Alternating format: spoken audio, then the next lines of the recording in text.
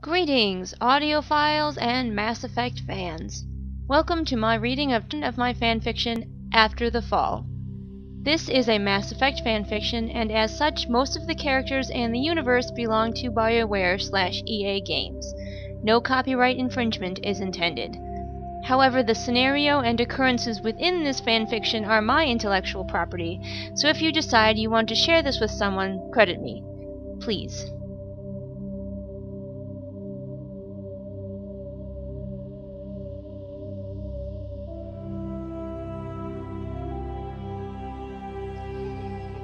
Part 4. Report. Shepard was allowed a few more days of quiet. One visitor at a time, mostly Garrus, under the stern, watchful eye of the nurse.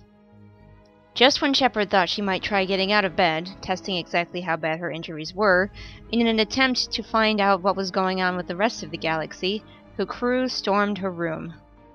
Tali was in the lead, followed, in wedge formation, Shepard noticed appreciatively, by Liara, Kaidan, Joker, Garrus, Grunt, and Rex. Shepard was greeted and hugged by all. Grunt had rushed her, exclaiming, "Mother!" and hugged her so tightly she made a little yelp, and Rex had to pry the young Krogan away.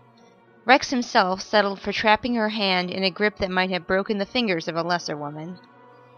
Greetings finished, the group arranged themselves about the room. Garrus and Joker sitting on her bed, Liara and Tali up and pacing, and everyone else locating chairs. Shepard gazed at her people lovingly, taking in all their faces. Her throat tightened as she thought of those who were no longer with them. Mordin, Thane. Their memories were still fresh in her mind. It seemed there was an empty space in the room where they might have stood. "All right, everyone," Shepard said, sensing they were all awaiting her to begin the conversation. "Report, please. I'm going crazy in here." Tali was holding a data pad and handed it to Shepard, speaking as her commander read. "The Destiny Ascension with the Council aboard went down in battle. A brief power vacuum occurred, and Admiral Hackett and I did our best to fill it. Everyone was clamoring for you, Shepard. I'm glad we found you." Tali's words carried more than just pleasure at no longer having to bear as much of the leadership role, but also a clear joy at having found her dear friend. "Who else did we lose?" Shepard asked, flicking her thumb across the datapad screen to scroll down. "Samara and Jack did not make it, I'm afraid," Liara said gently. "They both died bravely. Samara was killed when she managed to create a barrier powerful enough to deflect a Reaper shot. She saved an entire group of Turians, allowing them to retreat." "And Jack?" "She and her students were on the front line. They took out hundreds of the Reaper creatures before they went down, fighting to the last man." "A memorial is planned," Tali intoned solemnly. "But everyone agreed we'd like you to attend, Shepard, once you're on your feet again." "That won't be long," Shepard said fiercely, propping herself more upright against her pillows. It hurt, but she never showed it. Her mind was already in full gear. She was a fine military commander, but she wasn't sure that she could pull the residents of Earth and what remained of the Victory Fleet back together.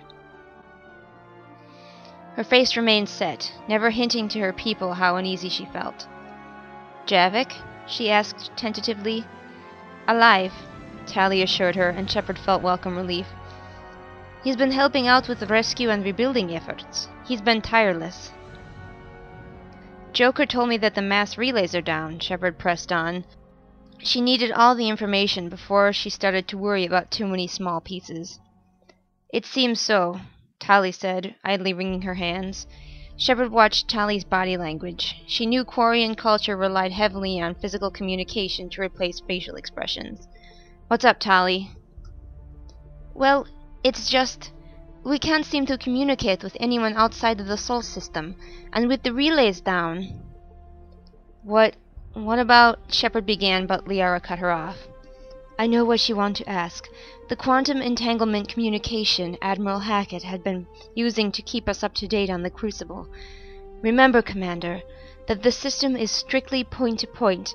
Hackett's ship came to Sol with the Crucible."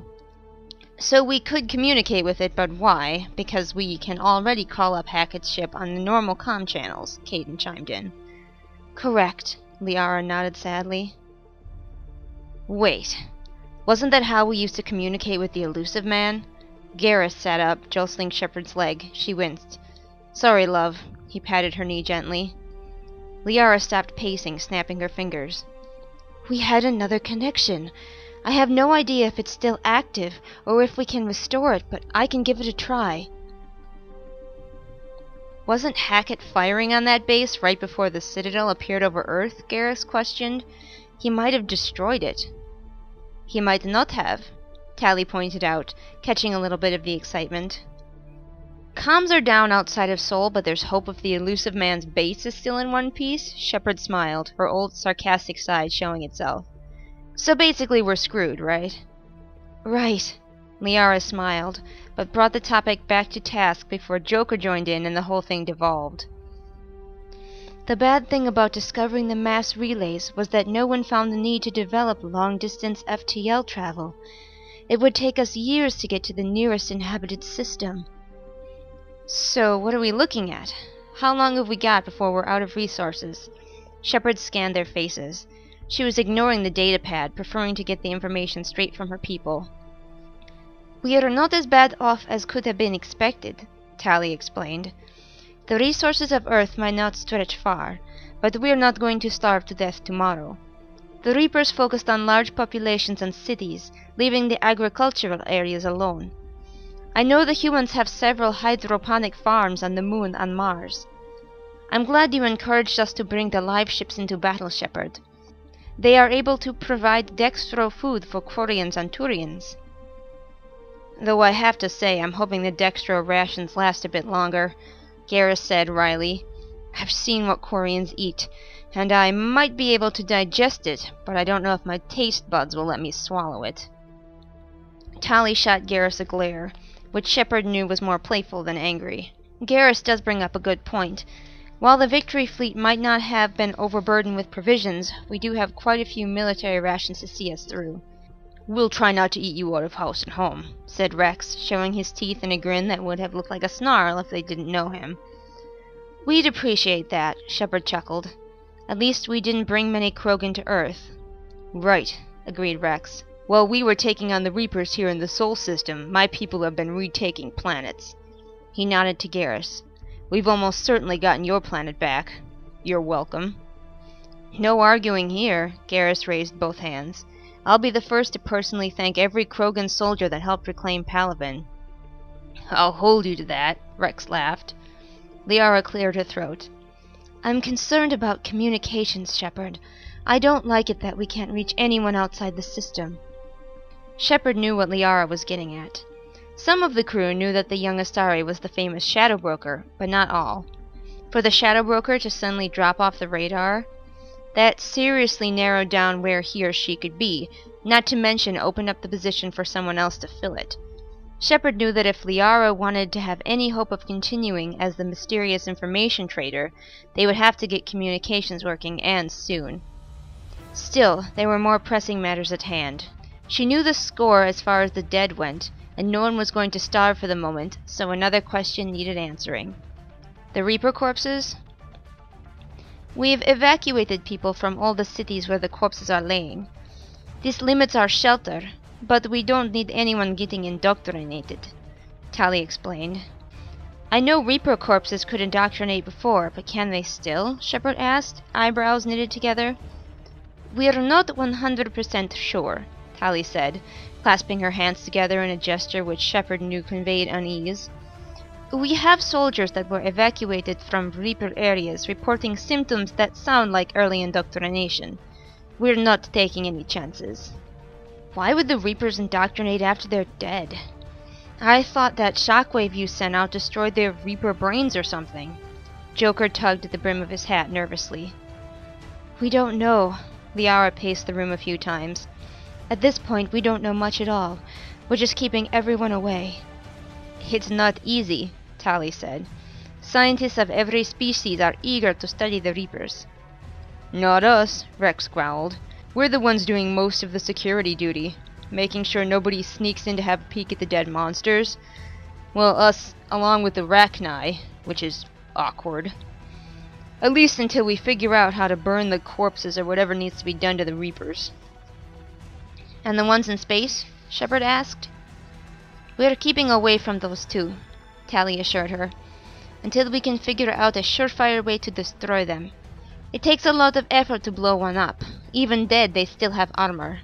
Then you have pieces flying everywhere, hitting ships, falling into orbit and onto Earth. Sounds like a hassle. Shepard shook her head. Her mind was buzzing with questions, ideas, possible plans. She shot each plan down as she thought it. She didn't know what to do. That wasn't a normal feeling for her. I'm a little worried about something else, Shepard. Caden spoke, sitting forward in his chair and lacing his fingers together. This alliance we formed, it's very new. We came together against something huge, something galaxy-ending. But now we're all trapped in one place, have limited supply chains, and only became friends because something terrible was facing us all. I've already heard rumbling from some of the Earth's anti-alien groups. Shepard winced. She'd been a member of one of those in her youth, the Reds. In reality, she had only joined because she hadn't been given a choice. They promised her food and shelter. Back then, the Reds were a juvenile group. They perpetuated petty crimes, defacing diplomatic buildings, intercepting shipments of food intended for alien shelters or gathering places. They busted up a few dextrose soup kitchens as well. In recent years, she had only heard from the Reds once, and she had told them to go fuck off. Could other groups like them, or even the Reds themselves, be plotting against the new alliance? The other races? Shepard asked, her muscles tensing. She needed to get out of there, and soon. The Solarian STG is a bit vocal in their distrust of the Krogan guarding the Reapers, but no actual fights have broken out. Caden glanced sideways at Rex and Grunt. That's because they know we'd take them apart if they tried. Rex? Shepard warned. I'm keeping my people in check, Shepard. I keep reminding them that they have mates and babies waiting at home because of a Solarian. I'm counting on you, Rex. Shepard's voice was commanding and military. The Krogan responded best to a firm tone. Rex nodded. This pup is a big help as well. He slapped Grunt on the back. The gesture would have broken the ribs of a Turian, but Grunt was barely moved. The young Krogan smiled a little crookedly. They can't argue with superior genes. I'm doing my best to keep an eye on the Asari. Liara strode to the door and looked down the hall to make sure no one was listening in. Sadly, I'm not well respected amongst my people. To them, I'm still a child, and still the daughter of a traitor. Shepard nodded sadly but understandingly. And the quarians? Eager to help, Tali said proudly. Turians as well, Garrus pointed out, his mandibles flaring. Shepard sensed the friendly rivalry between her two friends was showing itself again. She smiled slightly. If the two of them could bicker, it meant things were not going too badly out there. Not yet, anyway. By the look they were giving each other, she almost expected them to start comparing their kill count from the battle, and she let herself relax. Caden didn't let her relax for long. He looked a little sorry as he went on with his report. The ones we predict having the most trouble with are Arya's people. You may have helped them retake their home, but they're far from it now, and lacking their leader. And they're criminals. Is that what you're trying to say? Joker asked, blunt as ever. Well, yes it is. Caden took Joker's comment in his stride. We'll have to keep our eyes on them.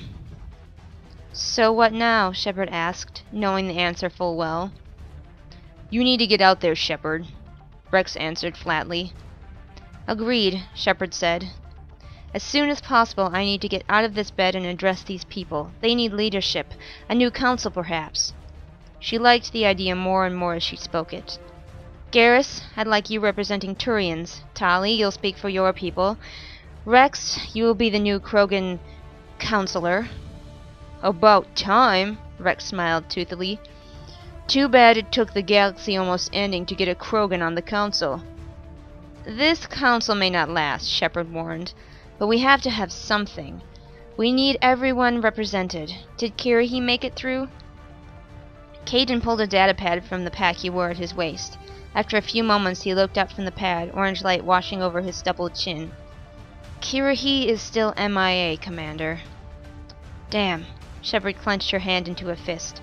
The others may have thought she was upset over the loss of a potential council member, but in reality she was worried for her friend. She and Kirrahe thought very much alike. He was a truly stalwart soldier and would be sorely missed if he was found dead. For the moment she allowed herself to hope that he was still alive out there somewhere. If possible, she would search for him herself.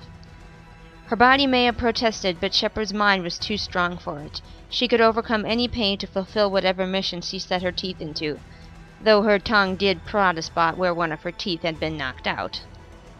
His second-in-command was found, Kaidan said, squinting at the datapad, looking pleased with himself. Rentola, wasn't it?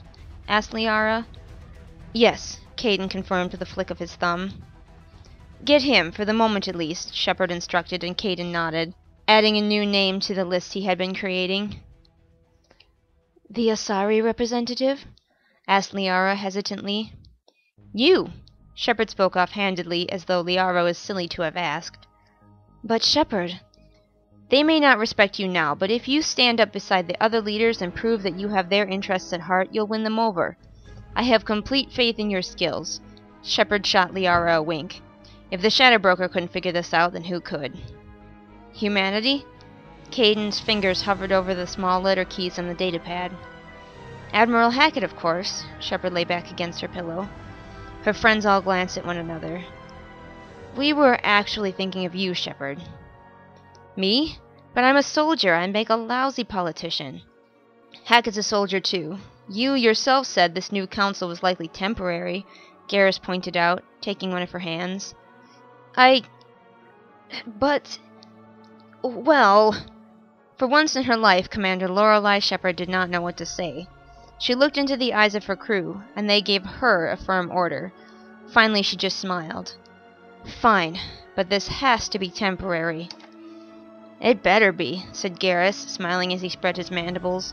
I don't want to go into politics any more than you do. I'll make sure someone finds Javik. If people see that we have a Prothean on our side, it will go a long way. Kaidan put the datapad back in its pouch. The group hashed out a few more details, then dispersed, all but Garrus, who insisted on staying with Shepard. He sat in the chair beside her bed while she pretended to doze. In reality, her thoughts were active as ever. In her mind's eye, she walked the halls of her beloved Normandy. She gave orders as naturally as she breathed. It had seemed obvious for her to appoint a new council, and for her people to listen when she told them they should be on it. Slowly it dawned on her what she had truly done. Everyone, not only all the humans, but every race trapped in the Sol system was looking to her for leadership. That was a new feeling, a frightening feeling. She would have to try harder than she ever had, succeed more readily than before. She couldn't let these people down.